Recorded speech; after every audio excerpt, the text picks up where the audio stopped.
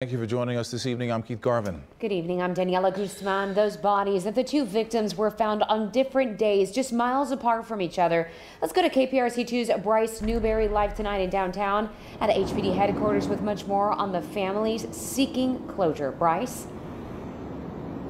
Daniela, these families never knew each other before these separate tragedies brought them together. But tonight, with similar circumstances surrounding their loved ones' deaths, all they want is answers.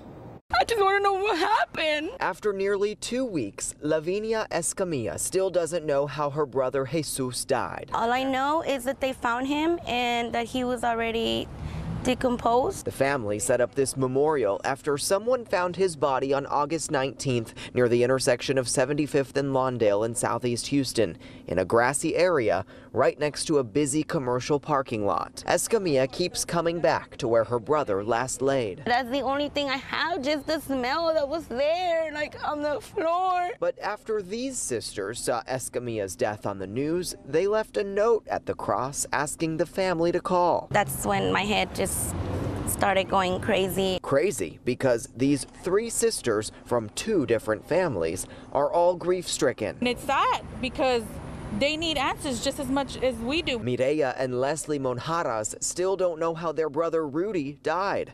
A Houston fire crew found his body about 6 weeks earlier on July 6th, also in a grassy field less than 10 minutes up the road.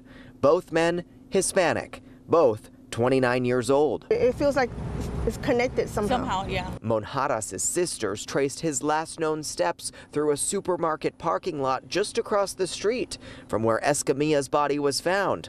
But both families say they're struggling to get details from HPD and worry someone else's family could be next. And it's scary because I'm concerned for us and for anybody else that lives in this area.